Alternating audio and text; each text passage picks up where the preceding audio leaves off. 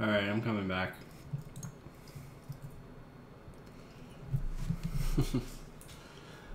Yeah, I know exactly what you mean, Taz.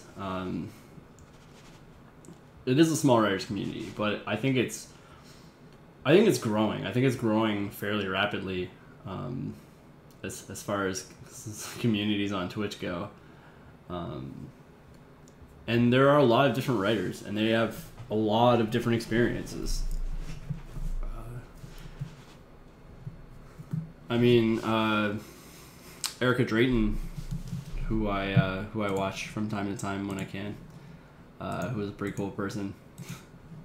We were teaching her what fan fiction was the other day, which was extremely odd to me, because I've grown up with the internet and fan fiction almost my entire life. I don't write fan fiction. I did a long time ago when I was 12 or 13, but I don't anymore because, I do my own thing. I totally answered your question, Johnny. If you didn't see the answer, then...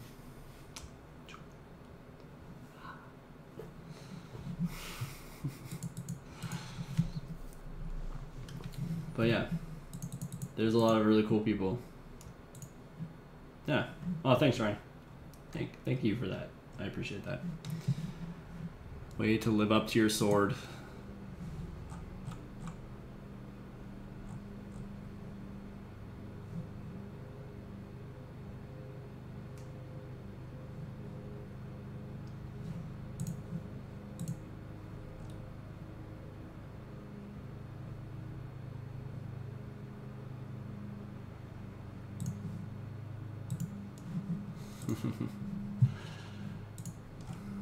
I honestly forgot. 100% forgot.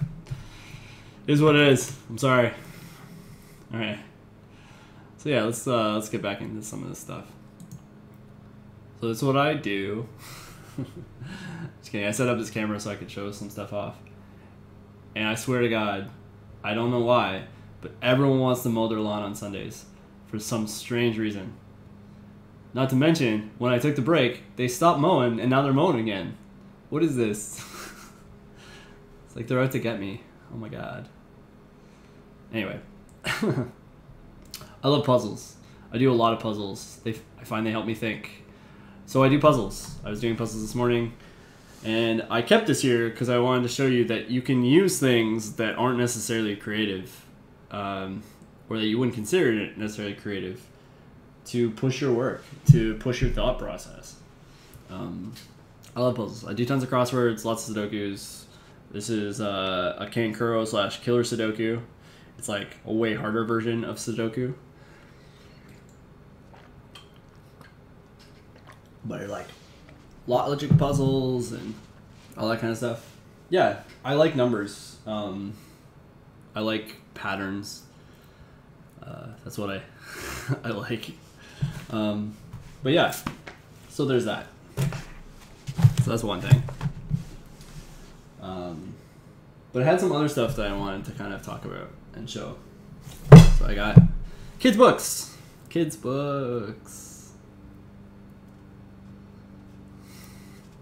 On Norse legends, or sorry, not on legends in general, myths and legends. Some really neat stuff in here. I love looking at this stuff. There's so much cool inspiration and things you can adapt and have been. Nice. It's important to know Greek myths on a certain level. It's important to know the Bible and certain things like that, because there's a lot of reference to that kind of stuff in literature. And knowing that intertextual stuff is super important. It can influence your writing. It influenced the people you love's writing, for sure. Learn, use that. Shakespeare wrote about this kind of stuff all the time. He wrote about Cleopatra, and he wrote about the Battle of Troy and all that kind of stuff. He adapted things. He was not original. Not at all. But it isn't about the premise, it's about what he did with it. right? So that's one thing that I want to talk about. These are another thing. I got these in an auction at one point. It's like just a thing. But they're a history of fantasy and science fiction. This one's on fantasy, the one underneath is on science fiction. Tons of cool art, stuff like that. Oh, look at that. Mists of Avalon. Cool. King Arthur. Once and future king. So much cool stuff in here. Yeah, I love these. Oh, Solomon Kane, Robert E. Howard. Excellent. Excellent. But yeah, so that's fantasy, this is science fiction.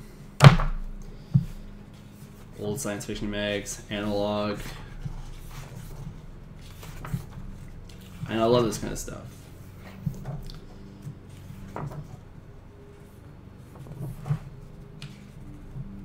We work in a connected medium. Your writing doesn't exist by itself. It exists within a cultural context of writing and art and film and comics and whatever else, right? Battlefield Earth. West of Eden, nice, nice. Arthur C. Clarke. Right? There's a whole context in which we write. And knowing where we came from is important. But knowing where our heroes came from is also important. Knowing our artistic lineage. There's so many things that have inspired us as a people. Things like that. I've talked about some of this stuff before, but how if I write science fiction and fantasy, Orson Scott Card. Love this book. I have 2 versions of it. It's fantastic. Your feelings on Orson Scott Card aside, I understand he has some interesting views that I don't agree with, but you know, he's a great writer. I picked this up a while back. I haven't read it yet, other than like the intro, but damn, is it cool.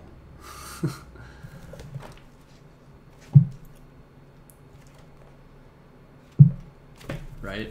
I like this. Need to read it actually, but yeah. But this is one of the coolest books on writing I've ever seen.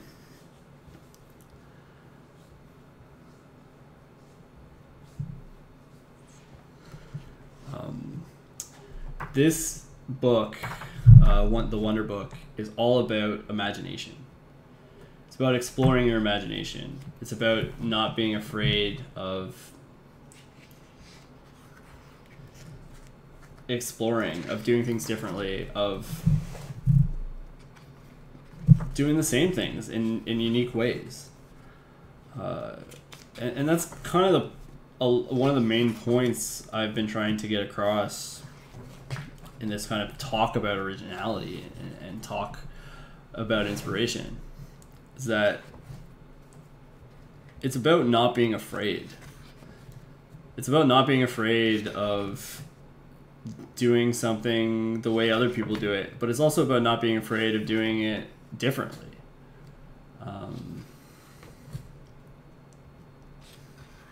Yeah, I really, really like this book. It's really cool.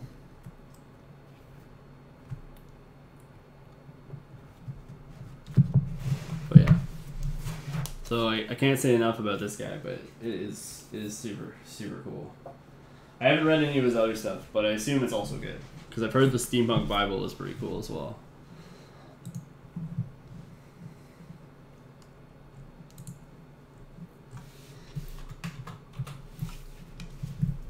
Right?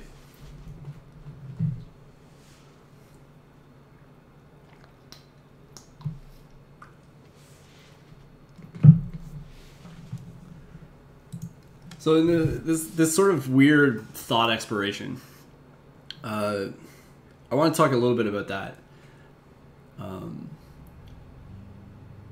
a person who really does well with telling, like saying what's in my head, saying it out loud, using that to define it, to explore things. I don't just sit around thinking. Like I need that sounding board of another audience, of a person, invisible or otherwise, whatever. I'm using this medium, this stream, to formulate my thoughts, to get everything that's in my head out there, so that I can form an opinion and hopefully inform others what I think, and have that help them. So yeah, that's what this episode is about.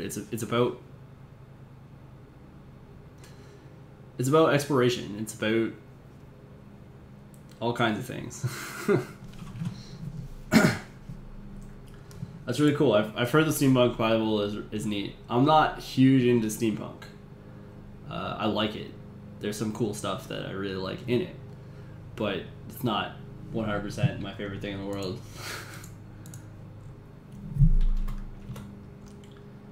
So, what else did I want to talk about?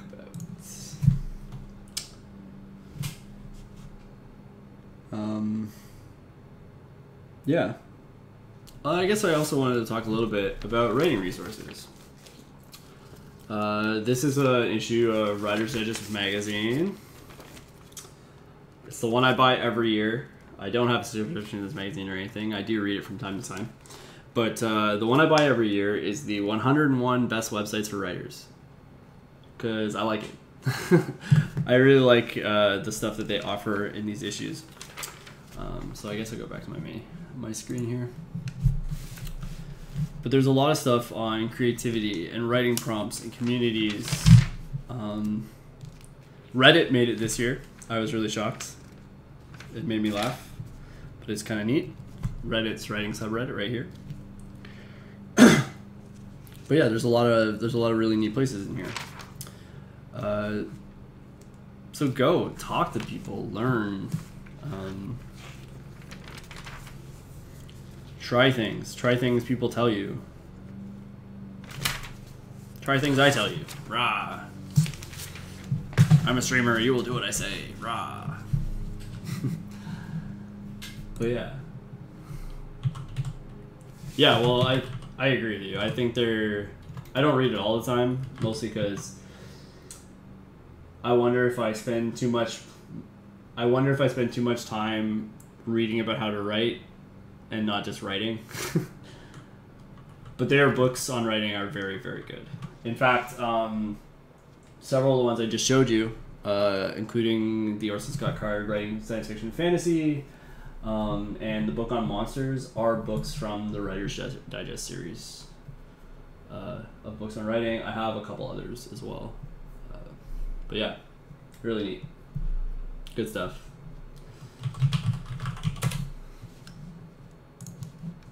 So. Oh yeah, totally, Taz. That's an important part of what I was saying about the blender and all that stuff. Take things from other mediums, take things from other genres, influence your writing with them. The one I like talking, well, I guess one of the most important ones to do that was Star Wars. Star Wars is a science fiction space opera, but it's really a fantasy movie, not a science fiction movie. Right? Like the way that it's presented and the way that universe works, it really is a fantasy movie.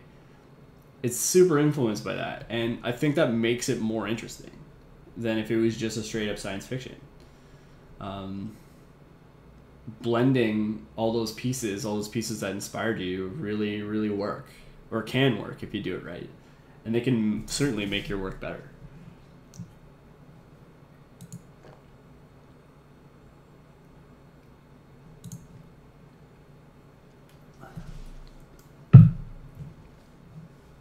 Ooh, cool.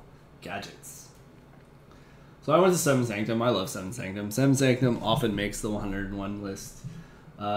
It's a place with random generators of all different kinds. I really like this place. It does so many cool things. Whoa, whoop. That was wrong. Here we go. So I have a list of gadgets here. I'm going to do probably like one or two. And in the effort of not being super judgy about ideas, I'm just going to pick the first two.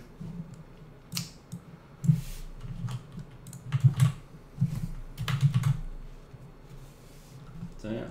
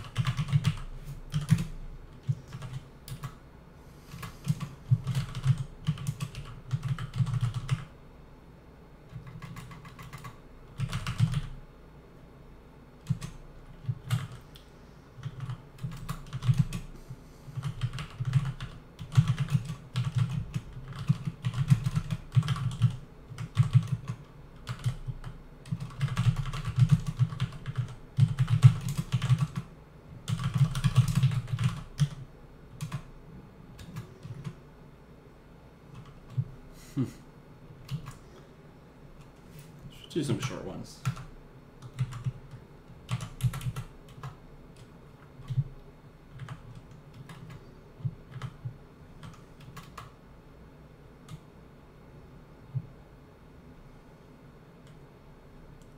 Keep wanting to write names that start with B. It's really weird. Really, really weird.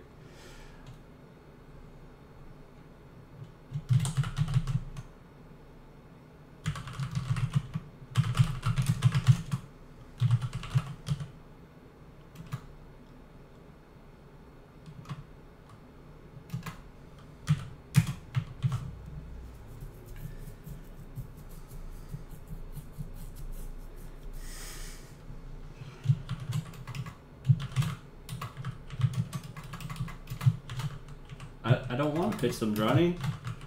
I don't want to... Maybe later.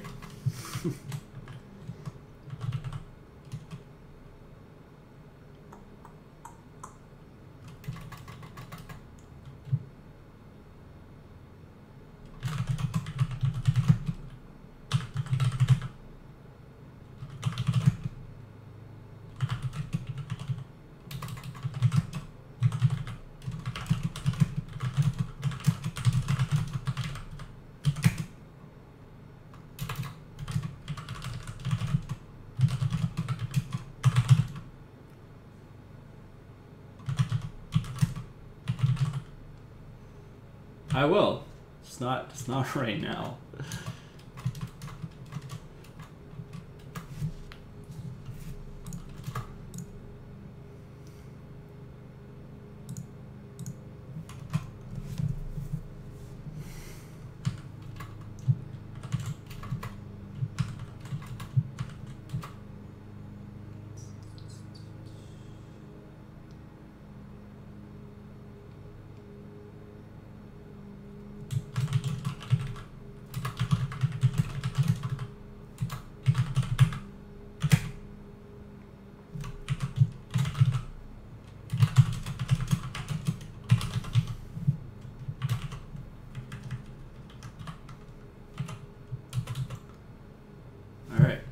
Let's do a couple others. Let's go to another random generator.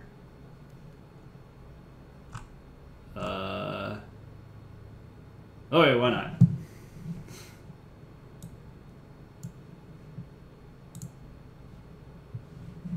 Sure, if you want. I don't mind.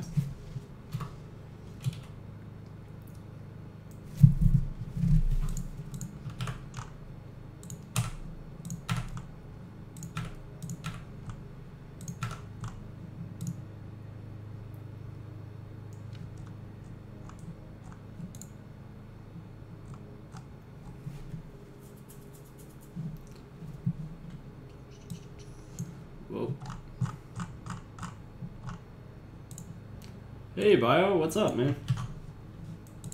I'm doing well. Mostly because I'm allowing myself to be academic, despite my better judgment.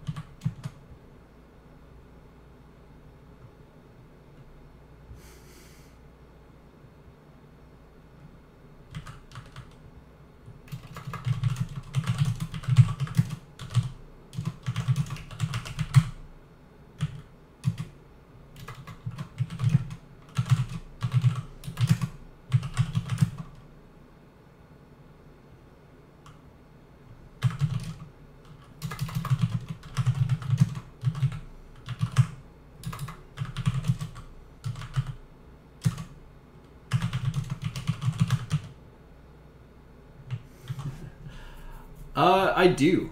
Not always, but I do keep quite a few fact books on reference. What do I have?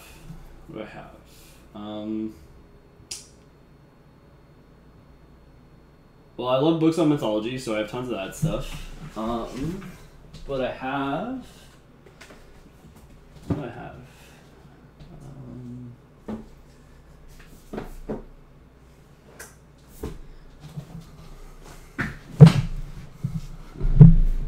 I have things like this.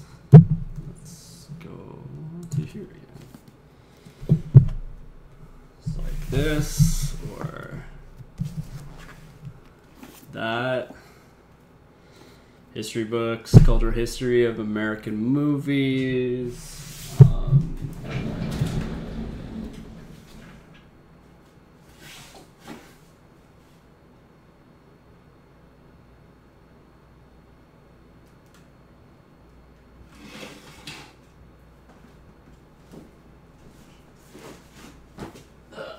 Just pulling out some stuff that I keep around.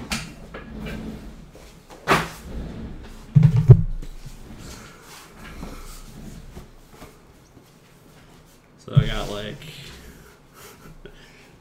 human skeletal remains, an old history of the modern world, some neat stuff in there. Old books are really good for this kind of thing.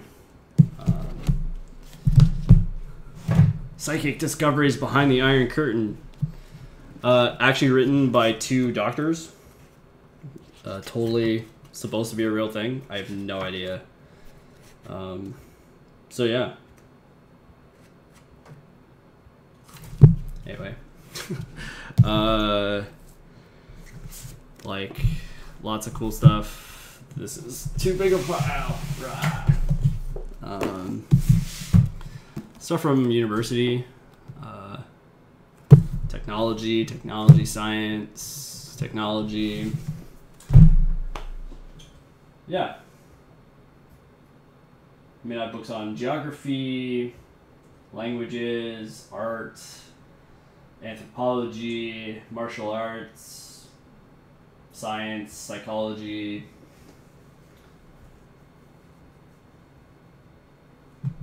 Yeah. Lots of stuff. I think designing things from facts is awesome.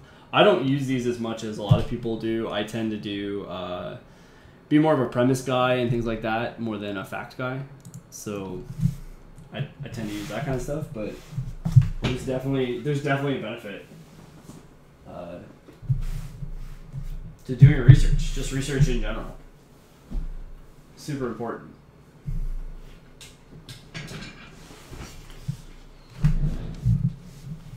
I have not read that, no. I've never even heard of it.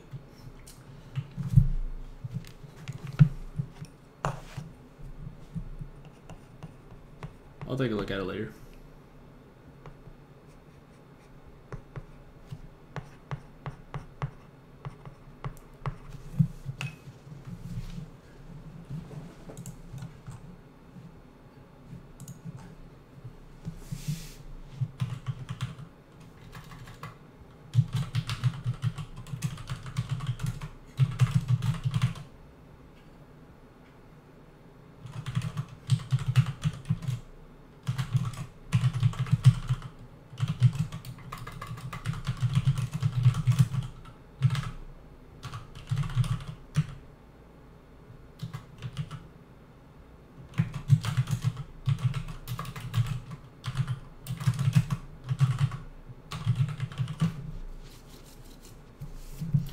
For sure. And where you get your inspiration from doesn't matter.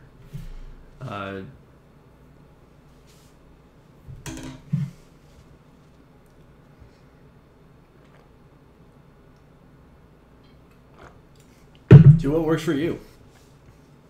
Do whatever works for you.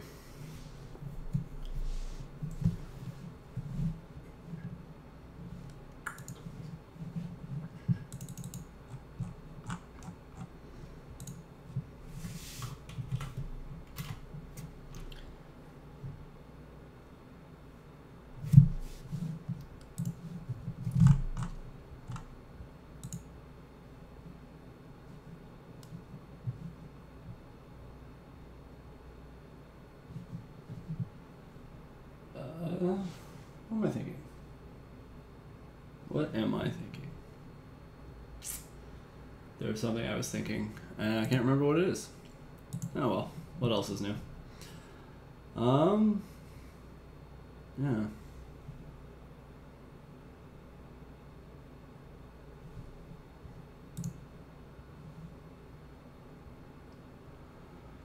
Ooh, currency. Like currency. Currency's cool.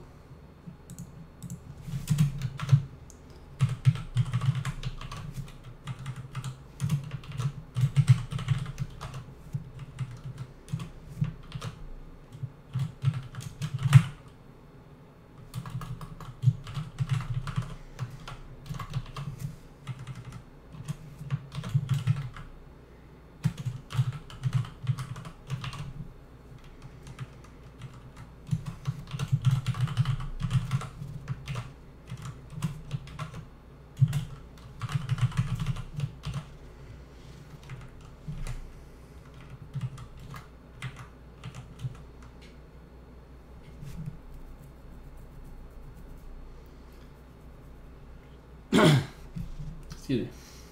All right.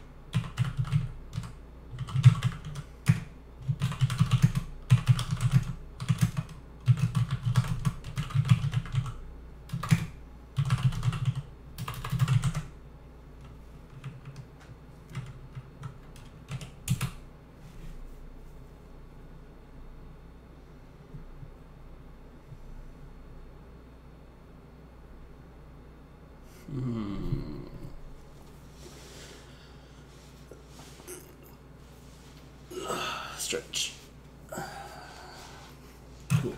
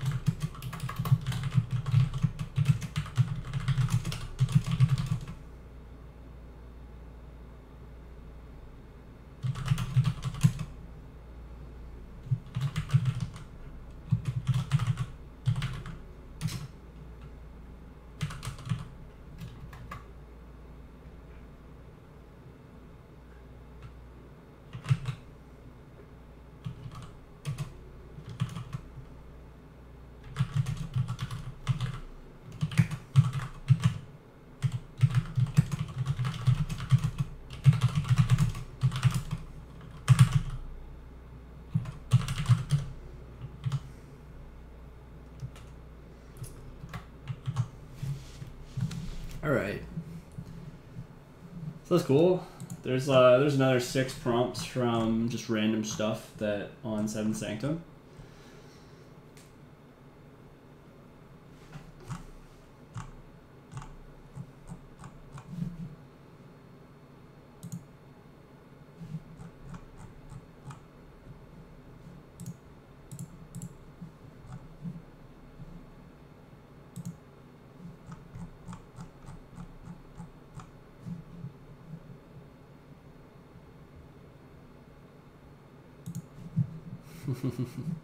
Yeah, I actually am pretty happy with them.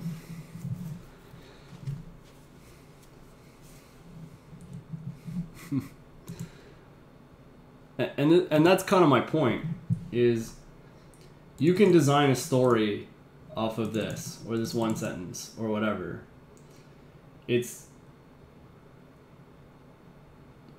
You have to put something down on the page, or like,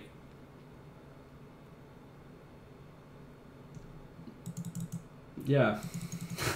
I don't know. This is the way I write. I write in this like mindset of just put something down, and then you can put something else down, you can put something else down, and build a story.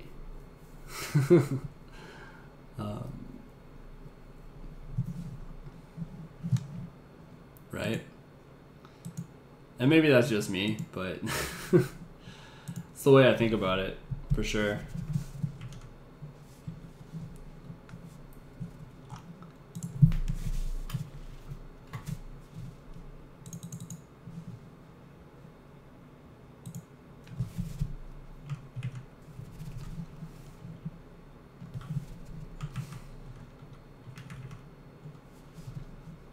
Okay.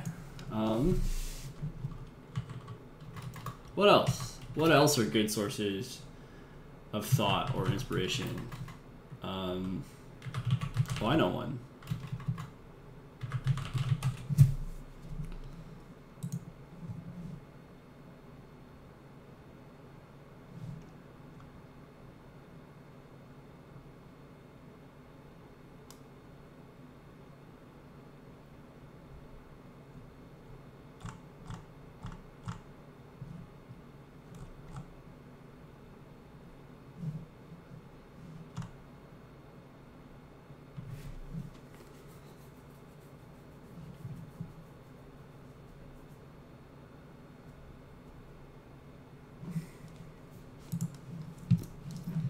Here you go. TVtropes.org. I love this place. It's tropes are kind of a unique thing in storytelling, where they're a figure of speech, a concept that reoccurs.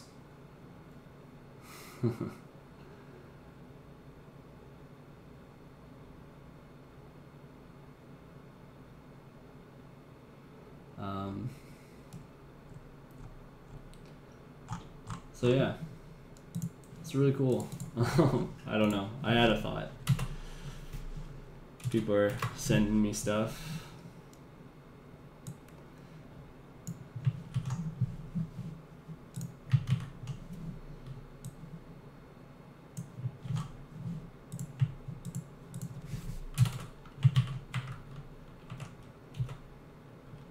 Yeah, I do lots of work with art prompts.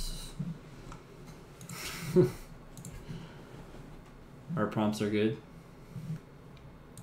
Looking at an image and describing what's happening, fantastic way to get an idea.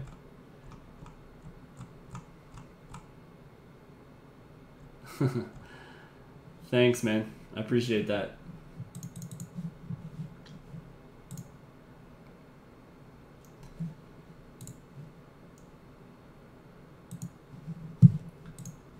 So, and I know exactly what this is, Ronnie. I know exactly what this is. I'm pointing my finger at you. You can't see it because it's below the frame, but I'm pointing it at.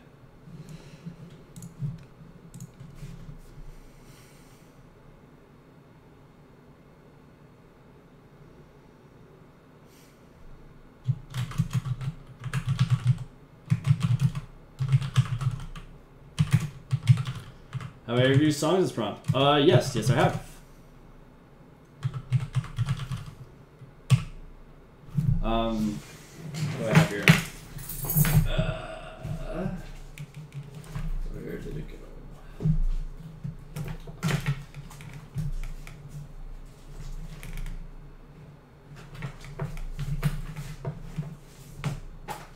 Oops.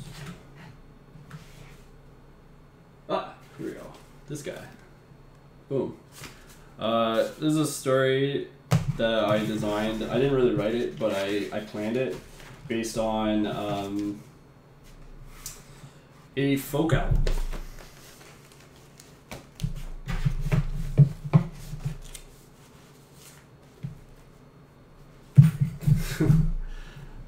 So, you know, songs can be great inspiration.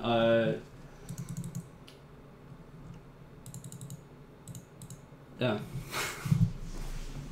That's my entire thought about that. Songs are a great inspiration. Like I was saying before, I think anything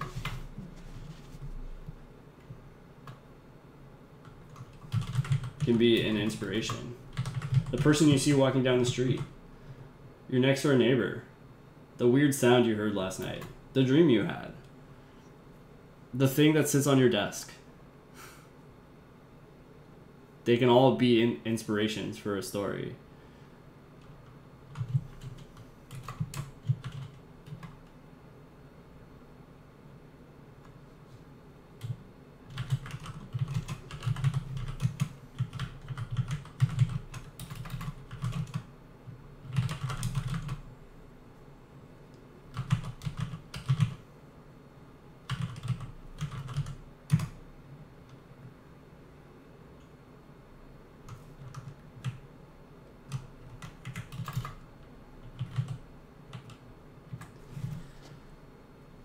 Not to harp too much on it, there's a whole section of fan fiction called Songfics, which is entirely based on that concept of using a song as an inspiration.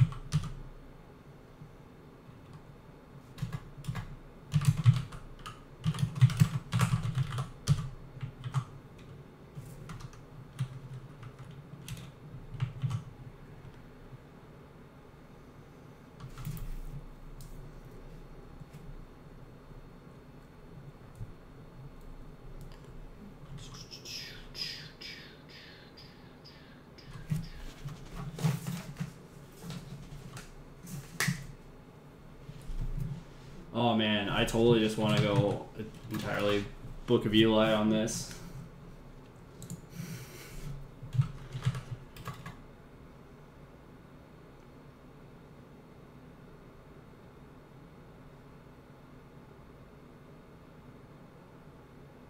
No, let's go the exact opposite. I got an idea.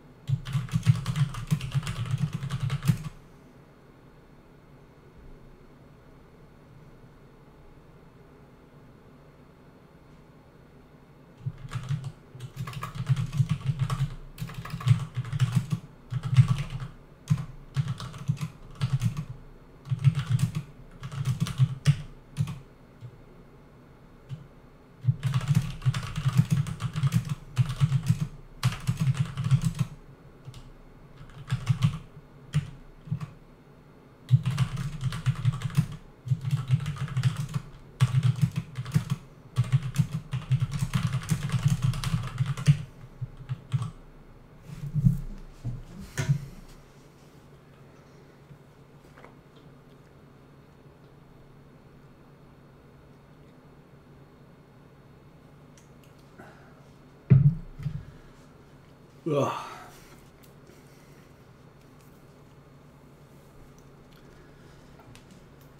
So, I mean, for me, this is like one part Book of Eli, one part 1984, one part Papers, Please. Because I really like that game. If you haven't played it, it's really neat.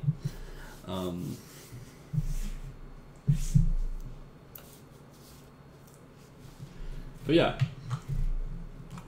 These are things that, like, I'm trying my best not to think. I'm trying my best just to put something out there. Let my subconscious do the work.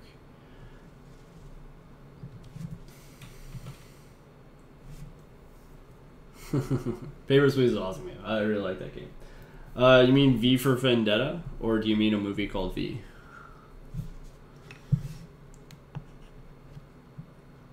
Because I'm a huge fan of Alan Moore. Like I am.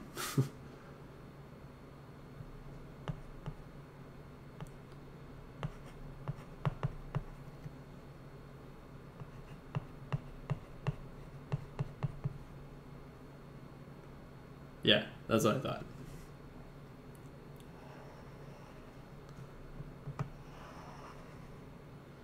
If you read the comic, V for Vendetta, the comic, is extremely different from V for Vendetta, the movie. I consider them both good, actually. They're just different. They have a different, theme. A lot of the stuff, like a lot of the plot is the same, but thematically they're very different. And it's very interesting. It's super interesting to me as a writer. How the theme really changes those two movies, changes the movie from the comic.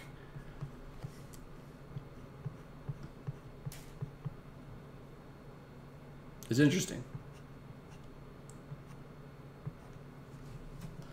especially because theme is one of those things that I don't want to say it gets tossed to the wayside, but it's one of those things that we don't necessarily spend as much time on compared to other things like plot or character.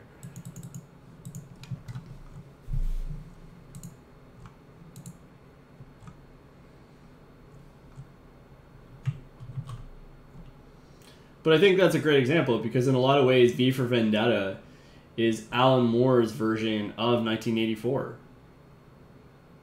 It's his exploration of a similar idea. And Alan Moore does that a lot. A lot of his stuff, I'm thinking of things like Lost Girls or The League of Extraordinary Gentlemen. Promethea, to a certain extent. Tom Strong. Alan Moore spends a lot of time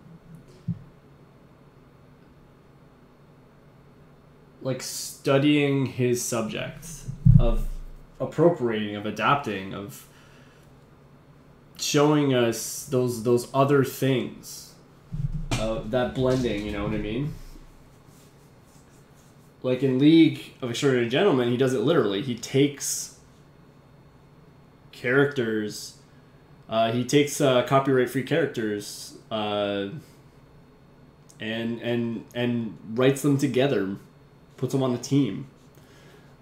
He did a book, a comic series called 1965? Is that what it's called? I have to look at it.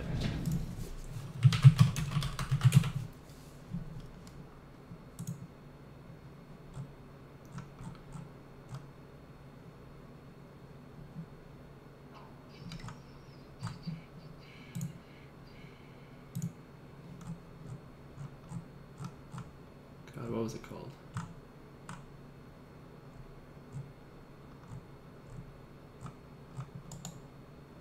Can't remember now.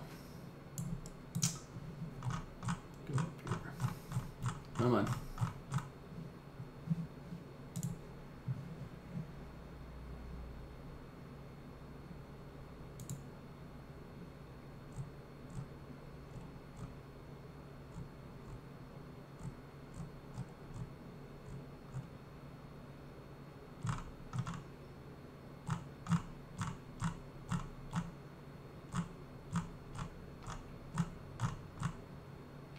Uh, 1963. I was close.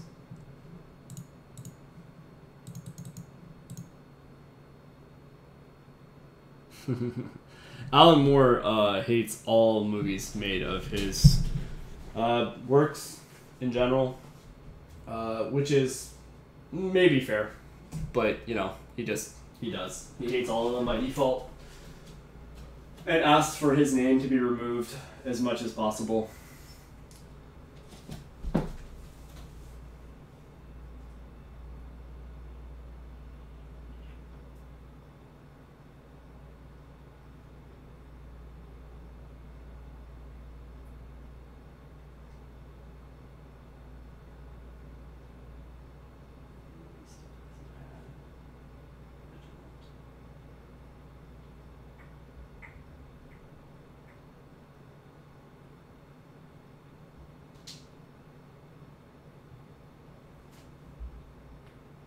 Sorry, I'm looking at my graphic novels right now. I thought I had something. I guess I don't, which is too bad because it's awesome.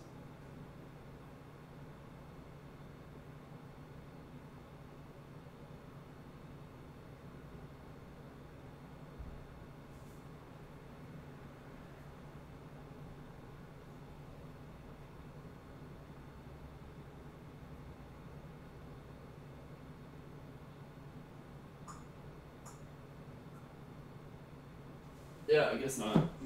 Oh well.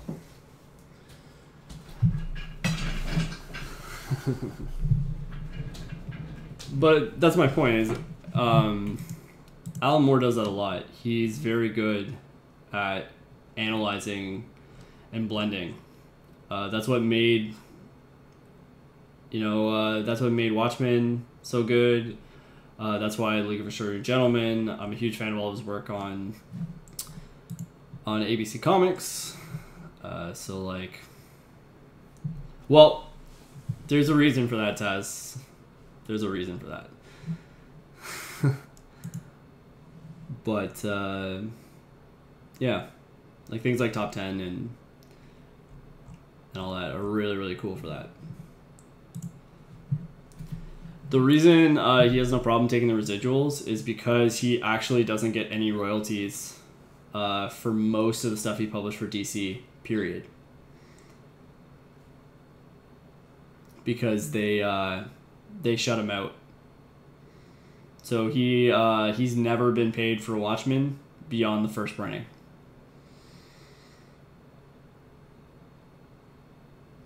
A book that they reprint every year. Yeah. Which is why he abandoned his... he created ABC Comics, and it was published under then independent publisher Wildstorm, who were part of Image Comics. But when Jim Lee sold Wildstorm to DC, he stopped the imprint because he refuses to work with DC ever again.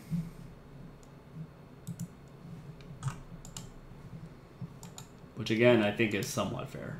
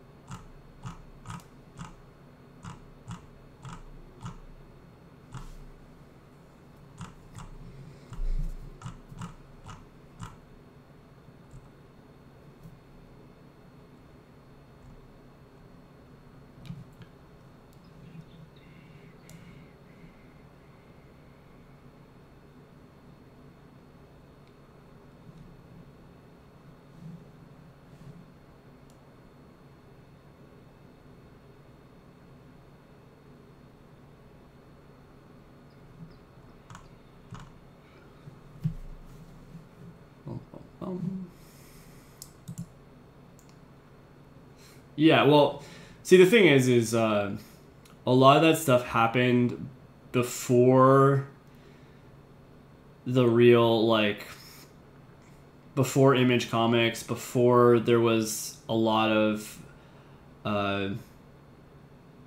creator-owned stuff. Like, that's not as nearly as much of an issue as it used to be. Like, because of what happened to Alan Moore and because of Todd McFarlane and Neil Gaiman and a bunch of guys, there's a lot more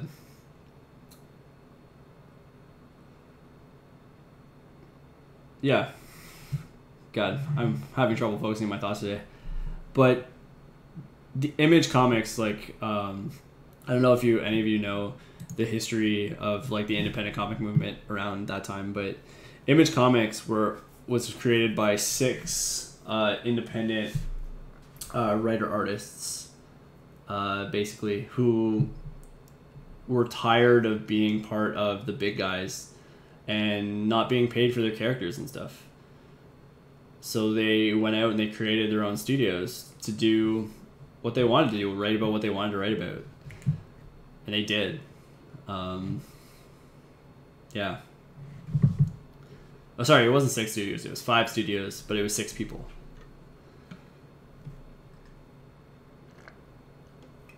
They fought. They fought hard for royalty rights and a lot of stuff. So yeah, they've made a lot of changes for the way that the comics industry works.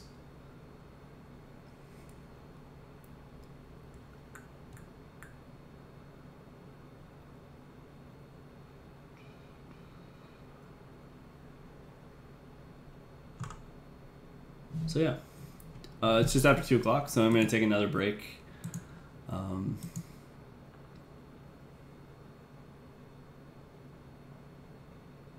Really? You think current image is bad? I don't think so. Well, you can swear if you want. I just don't bother turning the filter on and off.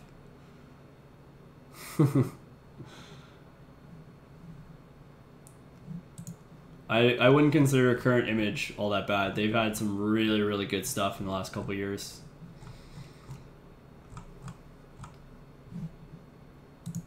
But yeah.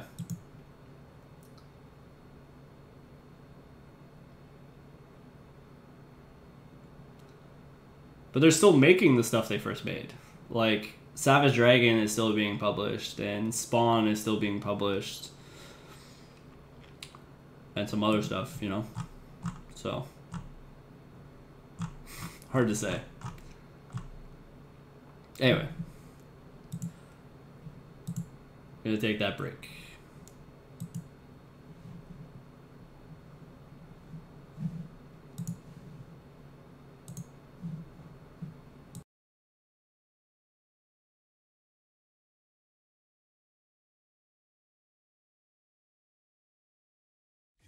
Take it back, let them dress.